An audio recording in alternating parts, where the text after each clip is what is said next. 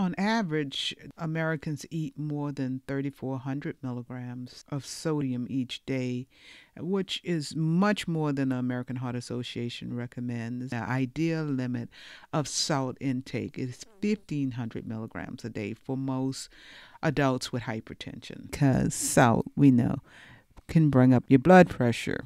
But many people, what I've found really, many people don't know that high blood sugar can cause high blood pressure as well.